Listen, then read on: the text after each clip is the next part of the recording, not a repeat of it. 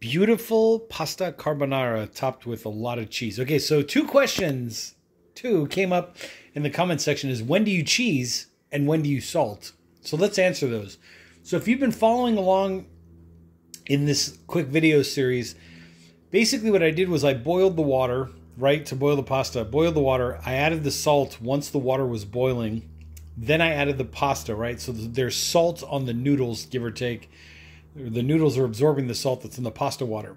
Okay, then in the pan, at the same time that the water's boiling for the noodles, in the pan, OXO Good Grips 10-inch non-stick skillet, by the way. There will be a link down below in the description. Make sure to check that out. By the way, now's a good time to hit that like button. Just saying. Okay, so in the pan, I was cooking off, rendering out the fat from some pork belly. It's not bacon. It's not guanciale. It's not whatever other pork product is out there. It's just simple, uncured, unprocessed, untampered, unadulterated pork belly that I got from Costco. It's usually where I buy it.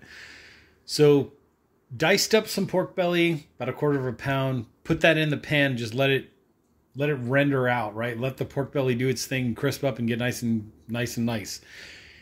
When the pasta was almost about, or when the noodles were about 99% of the way done, drained off the water, as you saw in the video, drained off most of the water, and then basically I poured the noodles and a little bit of residual pasta water into this. I didn't add any salt. So to answer that question of when do you salt, most of the salt is coming from the pasta water that I cooked the noodles in. And believe me, it's enough. Like 1 tablespoon for 1 pound of pasta is enough salt to flavor that water, which is then flavoring the noodles. Okay, the second question is when do I cheese? When do I put the cheese in? So after I put the noodles in the pan with the pork belly, I cooked that until most of the water was evaporated. Basically, it either got absorbed by the pasta, whatever residual water was in there, or it evaporated out. You know, one or the other, maybe both.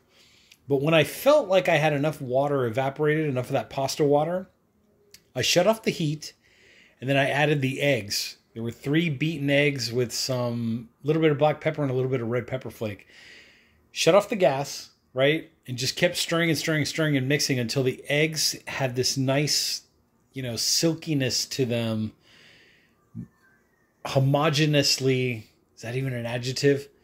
Proverbial phrase? I don't know. Conjunction junction, what's your function? Help me out here. Anyways, when everything kind of melded together and I felt like it was at a perfect state of silky smoothness, where everything just kind of was copacetic and in harmony with everything else, that's when I brought it to the table to serve it.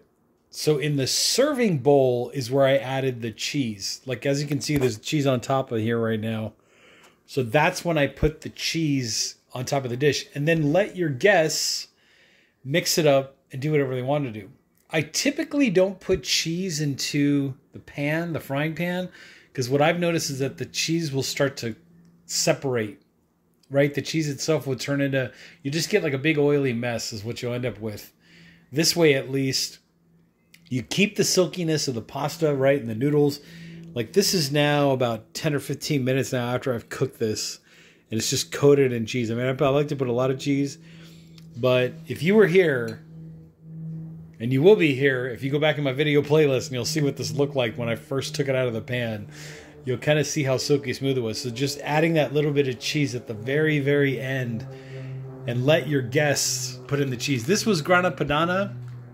You could use Reggiano, you could use Parmesan, you could use Romano, you could use whatever you want to use, whatever kind of cheese. But let your guests put their cheese in however they see fit. And I think that the dish will hold together better that way, as opposed to putting in the cheese in the pan and then serving it that way. Because how do you know maybe somebody doesn't like cheese, or maybe somebody wants more, somebody wants less cheese than what you gave them. This way everybody's happy. They get to put their own cheese in.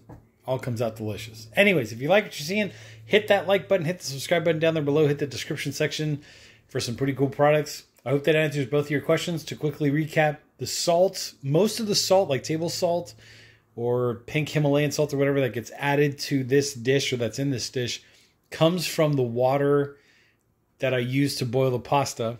And then the second question, the cheese question, was I wait till the very last second upon serving to actually put the cheese in. And I feel like the dish comes together better that way. And your guests get to see the silkiness of the pasta, because that's what pasta carbonara is. It's basically the silkiness of the egg mixed with that rendered pork belly fat that gives it that smooth, silky, nice texture. And then they can put cheese on and have a party in their mouth, because that's how delicious and amazing this pasta was. Anyways, catch you all in the next exciting adventure.